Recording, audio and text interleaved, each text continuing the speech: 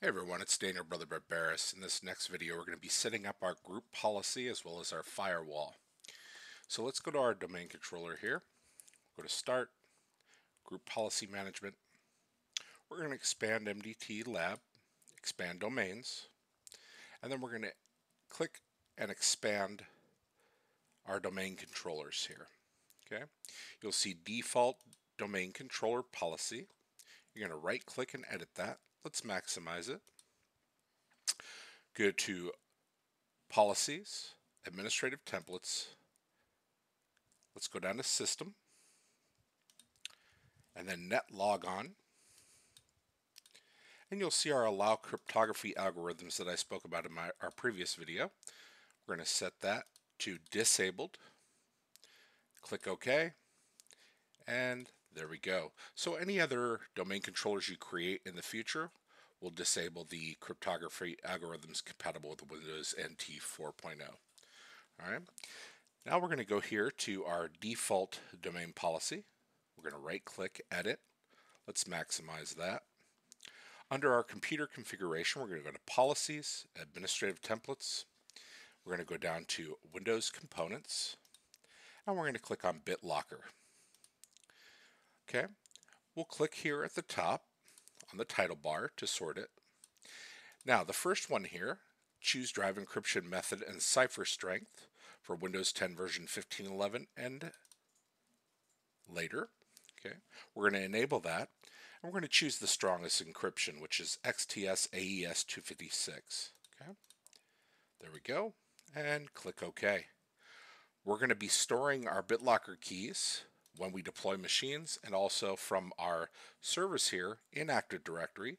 So we have our recovery keys stored there.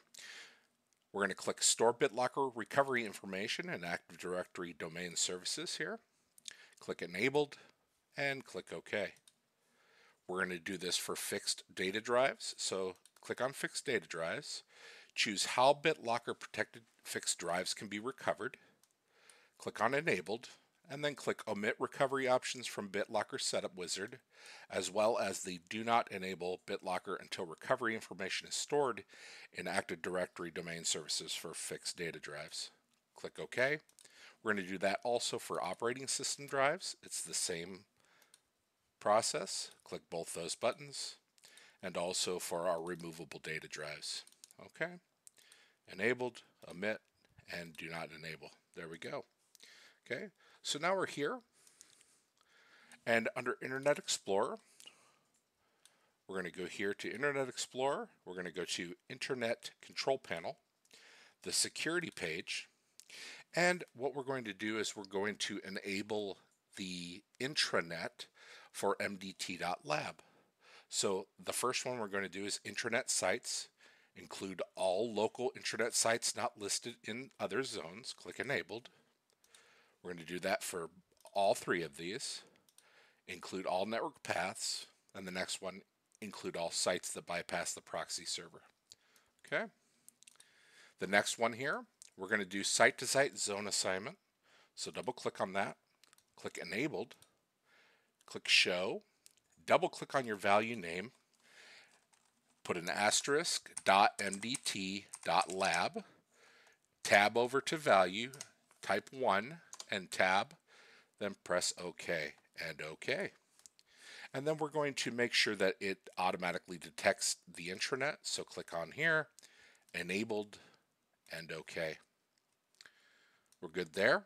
Now we're going to go to our restricted groups, and we're going to add domain admins to the local admins group of all of our machines. Okay, so we'll go up here to Security Settings, Windows Settings. Okay, we're going to go to Restricted Groups. Click, then right click on it. Click Add Group, Browse, and in here we're just going to type Administrators, check Names. You'll see that it underlines it. Click OK. Click OK one more time, and then click Add. We're going to browse and type Domain Admins, check Names. It'll underline that.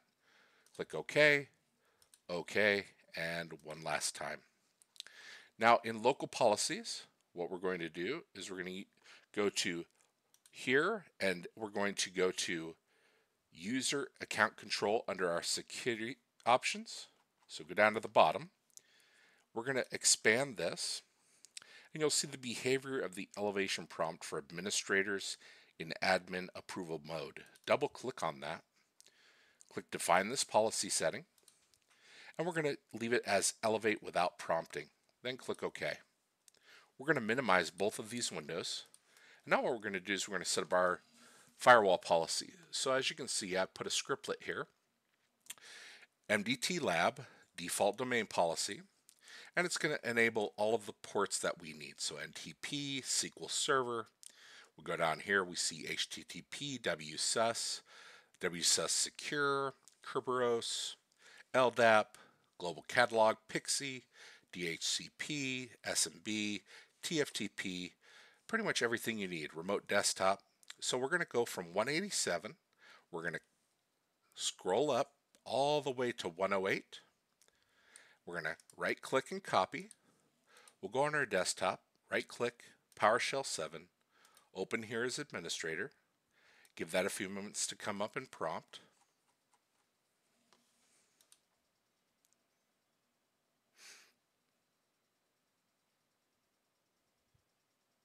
There we go.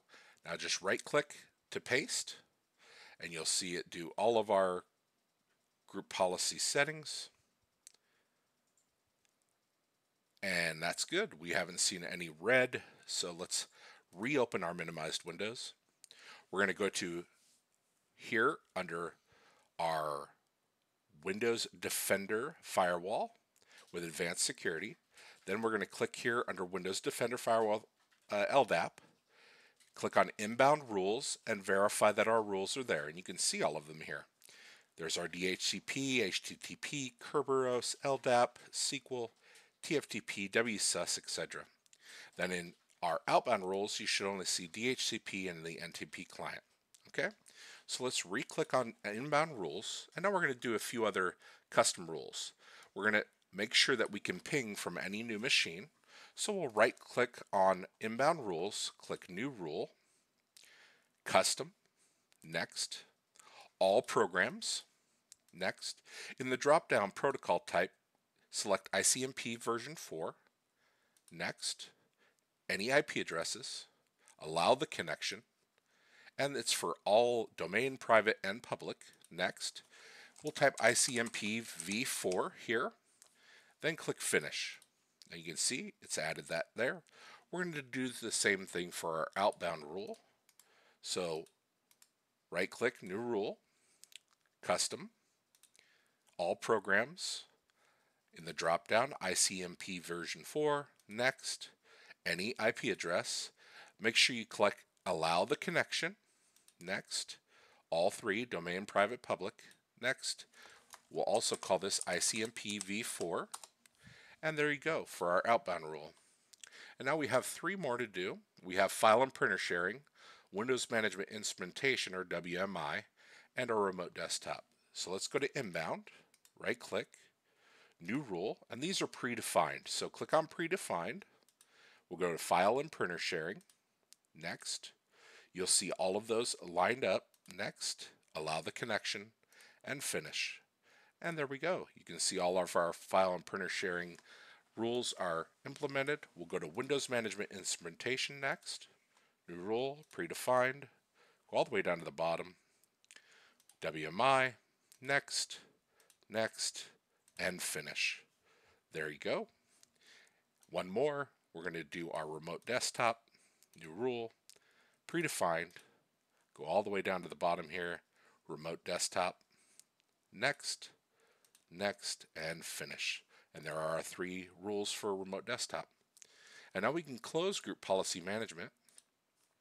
And then on each of the machines, we're going to do a Group Policy Update force. So right-click the desktop, open here as Administrator on our domain controller, on our MDT server, as well as our gateway. There we go. And then we're going to copy 267 to 266. We'll wait for our domain controller to update completely, and then we can do the other ones. So there's our computer policy has updated successfully, and then user policy. We'll go to gateway. We can just press that and force, and same thing with MDT01. Now on MDT01, just to verify that we've added our domain admins to the local administrators group, we're going to copy the command here, which is local user manager.msc. Paste that, go to double click on groups, administrators, and you should see administrator as well as MDT/domain admins. We're good to go there. Click OK, close the local user manager, and then on all the VMs, we're going to restart the computers. So there we go, 2 and 3. And I will see you in the next video.